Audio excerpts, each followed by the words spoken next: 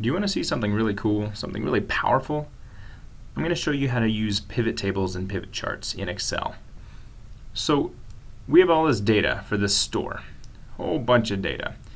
Now we want to find out how each employee is doing, how each product's doing at each store over time, things like that, how different sales approaches are working, satisfaction ratings.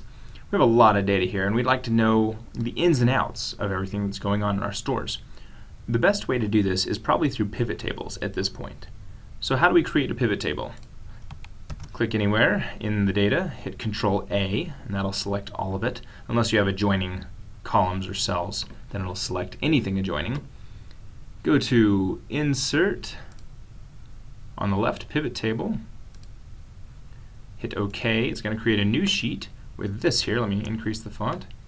There we go. And there's nothing in it. So we're going to drag some stuff into it. Let's drag, locations into the columns area, items into the rows area, and amounts into the values area.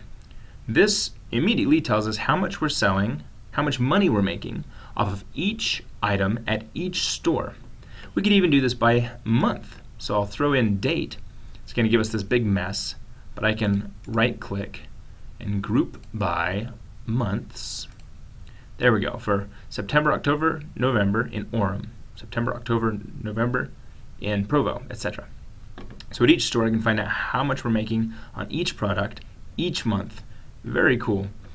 I can even filter it. Let's say I don't care about candy and snacks. I can go here and filter by getting rid of candy and snacks. There we go. They're out of the view. I also don't care about non-Utah stores. So I can click on the column labels and sort out, instead of date, let's go to location and get rid of San Jose. Now we're just looking at Orem and Provo. Pretty cool. Now let's say I don't want to look at date, get rid of date. Now it's Orem and Provo total sales of the last 3 months. What if I want to see how much I was making in Provo compared to Orem in terms of a percent?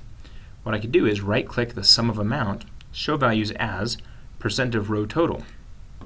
It looks like 72% of my sales are occurring in Provo when compared to Orem and Provo together. If I were to throw San Jose back in here, it changes. Now, considering San Jose in the equation, I'm only making 47% of all my sales in Provo. Still pretty good. Let's say I want to know who it was in Provo that sold the, let's see, bicycles. I could double click on this cell and I'd find out that Jeff and Jenny were the ones selling those bicycles. And I can sort it to find out, let's see, A to Z. It looks like Jeff sold the most. Look at that. Using this sales approach. That just opened up a new sheet down here. I'm going to go back to sheet 7, or whatever sheet your pivot table is on. What else can I do with this? Let's go to, let's see, sales reps. Get rid of items, and we can see how much sales reps are making. Let's, instead of doing summarize here, let's see, summarize values, no calculation. Okay, this is who's selling at each store. We'd like to know how much each person is making. So I'm going to get rid of location, and we can just see that Jeff is selling the most, then Sean, and so on. What if I want to see how much each person is making compared to Jeff, for example? I can go right here, right click, show values as, difference from, and set the base item to be Jeff. Hit OK. Jeff is now at 0 and everybody else is compared to Jeff.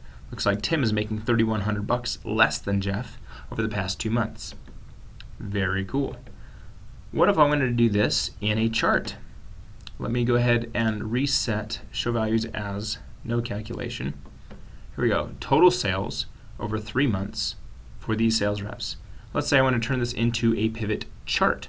I can go to Analyze, Pivot Chart, select my chart. That one looks great.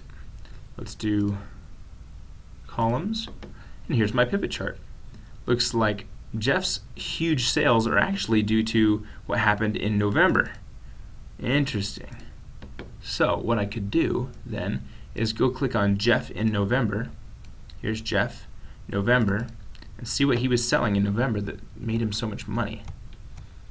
Looks like it was this bicycle.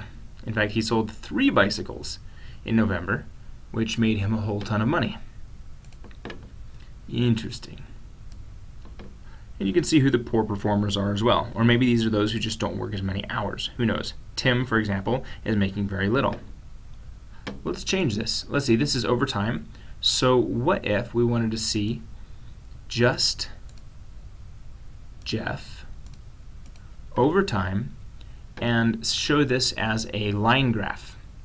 Click on the chart, then go to Design and change chart type right here.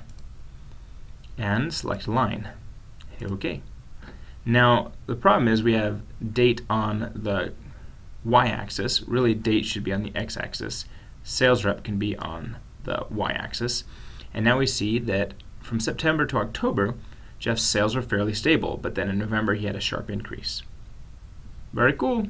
You can do lots of stuff with pivot tables and pivot charts. Those are just some examples.